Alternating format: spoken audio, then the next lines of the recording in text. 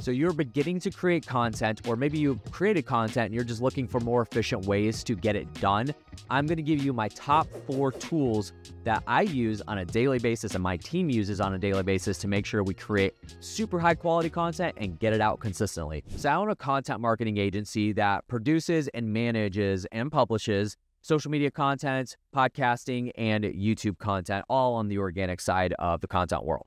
And we literally create and publish over 1,000 pieces of content every single week. So there's a handful of tools that my team uses on a daily like every single day, daily basis.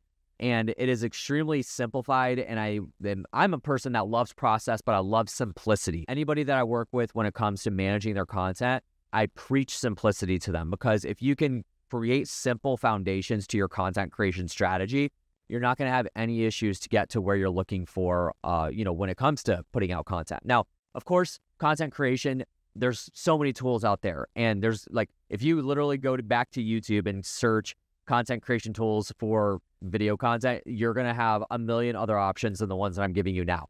I am giving you the ones that I use personally and my team uses as well. And so this is real live data. This is stuff that we actually do use, and I'm not just kind of putting stuff out there.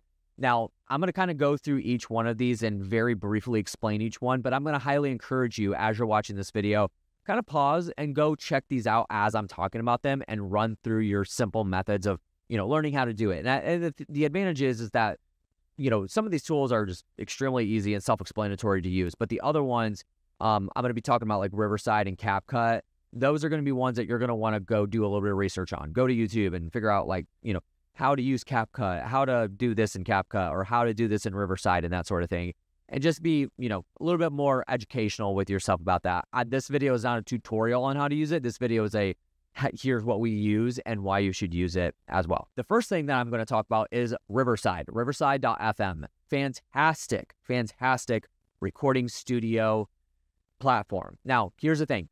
In my experience, I've used all the platforms: StreamYard, Zoom, GoToMeeting, Google Meet, all of them.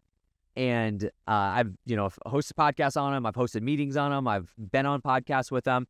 And I swear by Riverside.fm. I do not have any affiliation with them. But the reason being is because for me, number one is I'm recording this content right now. I have a DSLR camera that I'm able to plug into my my Mac Mini here that is feeding incredible video content, right? And then that is going directly into Riverside.fm. But one of the advantages of this versus, say, a Zoom is I've recorded plenty of content on Zoom, and that was a very popular thing to do for a very long period of time. The problem is that even if you have the highest subscription with Zoom, there's just something about it that doesn't retain the video quality at the maximum level that it possibly can. And when it comes to the video portion, obviously, that's the asset. That's what I want to be the highest quality possible. So what you're seeing right now is being recorded through Riverside, through my camera into Riverside, and then my video editor is able to access my Riverside account, download these videos, and then edit them without losing any quality. And I'm just recording in 1080p right now, right? And Riverside can support up to 4K. I don't record in 4K for several reasons I won't get into. However, my thing is, especially with Zoom, I know Zoom is the popular one, it's not really meant for recordings like that and retaining maximum quality. It's primarily made for and was built for meetings and maybe even webinars. But for recording content like this or podcasts, I know it's very popular for video podcasts, people to actually record their interviews over Zoom. Do it through Riverside. I promise you, it is just much higher quality. It's going to maintain maximum quality on the video and the audio, and it's just easier to kind of, it's going to allow you to download separate files. I know Zoom does that, but once again, the quality is just not the same. So Riverside.fm, and again, for me, I record all of my content, my podcasts, my solo videos, everything through Riverside, and it's just really easy to kind of go in and do, and then my editor can go access those. If you have a video editor that you work with, can literally just log into your Riverside. And so the next tool that I use is Capcut. Capcut is a video editing software that has both a desktop version and a mobile version. Now, for me specifically, I use the mobile version a hell of a lot more. I don't use the desktop version all that much. I've been using Adobe products for probably 15 or even 20 years. Way back in high school, I was using that in media class and that sort of thing. And so I'm just very familiar with, Photoshop, Illustrator, Audition, and and Premiere Pro. So that Premiere Pro is my daily driver when it comes to video editing. However, if you're a beginning content creator and you've never used a software to edit video, Capcut will literally do everything for you that you need it to do.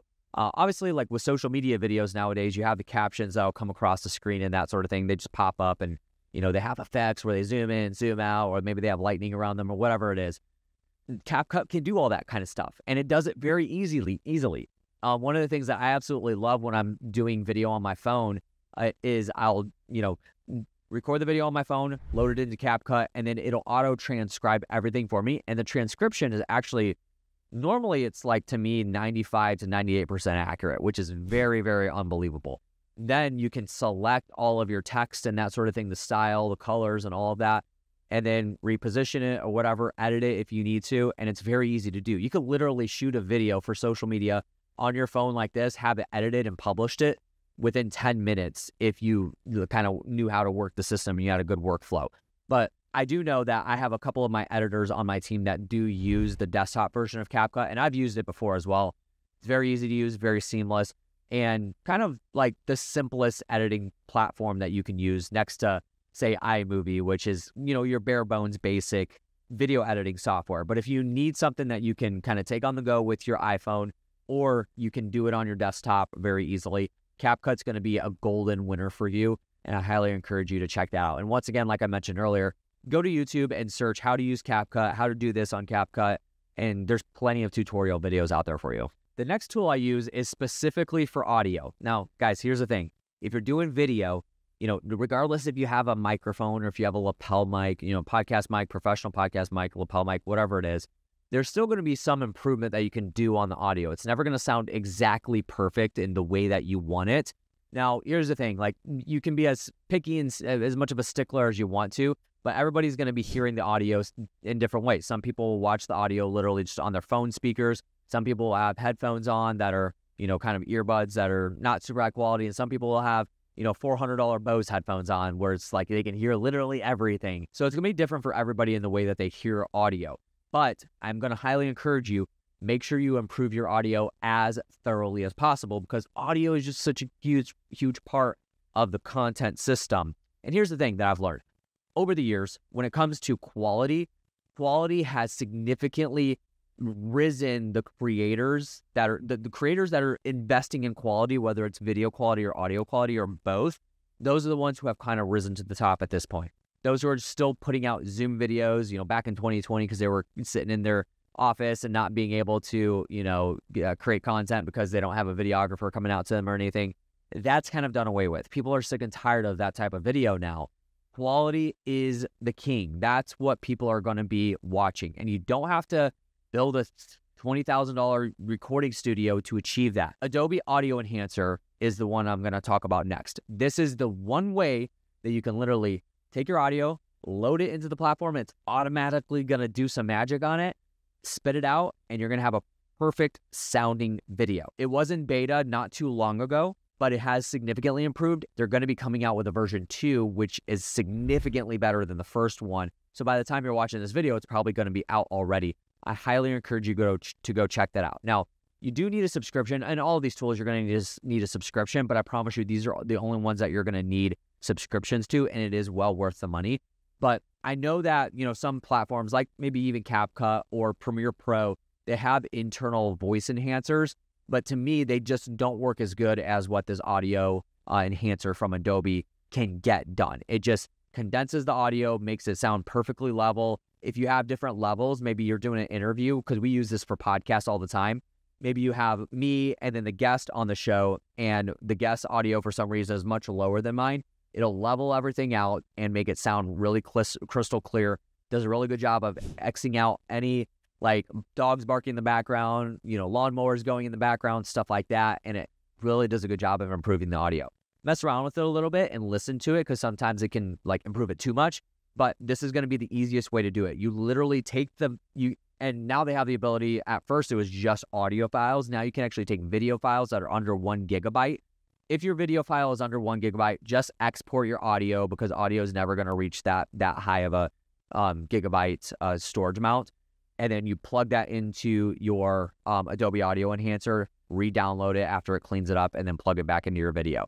And I just promise you, it's going to improve everything all the way around and make your audio sound crystal clear and very beautiful to listen to. All right, and last but not least, my favorite tool of all time at the moment, ChatGPT. Now, we all know this AI craze, tons of platforms out there, and I know there are other competitors that people will swear by and say it's better than ChatGPT. That's cool. Go test it out. They all kind of work the same. Some of them do better things than others. But guys, listen, from a content creator standpoint, ChatGPT is going to be one of your best friends for many reasons. So I'm going to talk about some of the things that I utilize it for on a daily basis. But listen, when it comes to this platform, the sky is the limit. You can get so ultra creative with just an absurd amount of things that you can do in the content creation space with ChatGPT. But I'm about to give you some of the things that I utilize it for the most. One of the number one things that I utilize this for is podcast show notes and descriptions. So what we'll do is we'll actually take the podcast. I own a content marketing agency that manages podcasts in full for clients. And after we have created the episode, quality checked it and everything, make sure that there's no issues with it, we'll transcribe the audio, which there's plenty of transcription tools out there. We use Adobe Premiere because it does a good job of it, and we don't have to pay extra for it. So it transcribes the audio.